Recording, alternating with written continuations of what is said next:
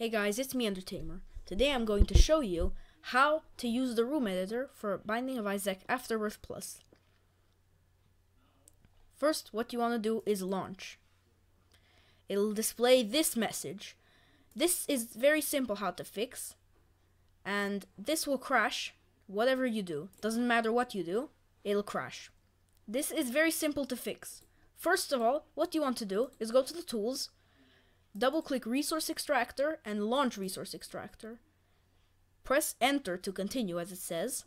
Now, I have already done this, but after it's finished, you will find these folders.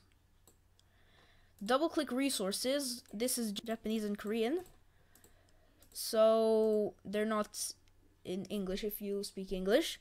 Double-click this one. Then Entities 2 will be right here. What you want to do is set the path for that. Let's go to Room Editor. Open Settings.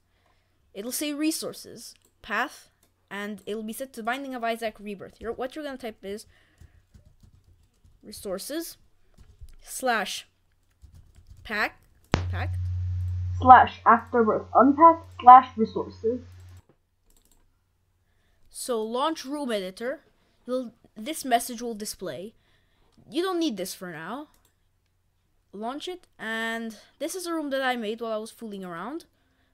I'm gonna delete it just to show you how to make a room.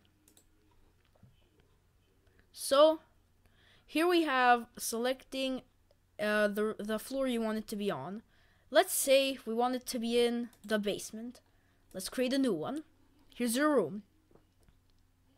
Now, this little box right here shows the ID of your room, whether it's going to be a default, shop, treasure, boss, mini boss, secret, super secret, arcade, curse room, challenge, library, devil room, angel room, dungeon, boss rush, Isaac room, baron, chest, dice, black market, greed, exit, or even an error room if you want. And if you click null, it'll be simply nothing. Here you can set the difficulty of your room. This is setting the size of your room. H meaning horizontal, V meaning vertical. LTL means left, turn large, turn left. Large, turn right. Large, big left. Large, big right. This is probably the most important one.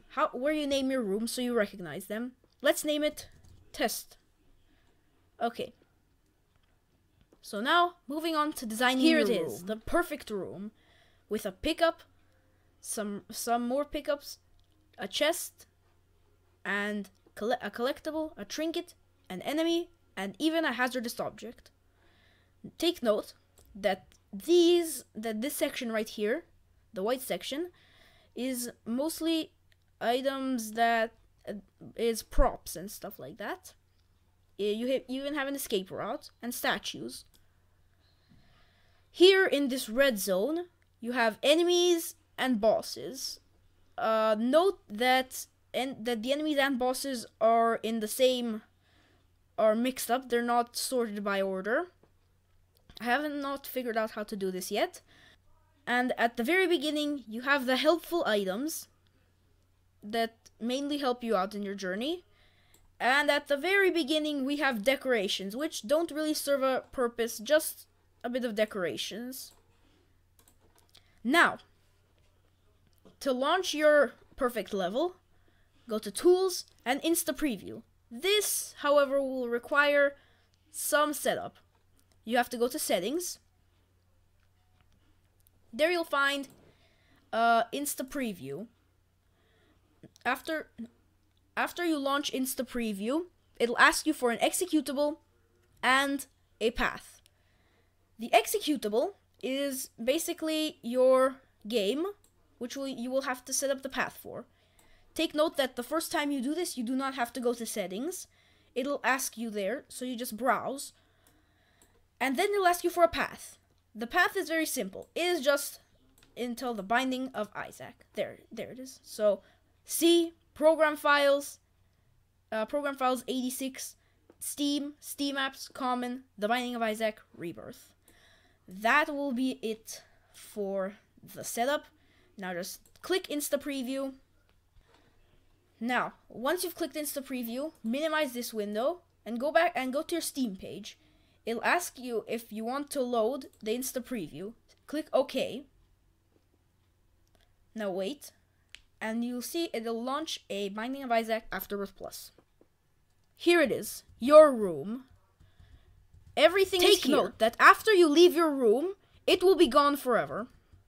So make sure to collect the loot from your room before you leave to explore the rest of the dungeon. You can fix this by creating a mod with more than just one room.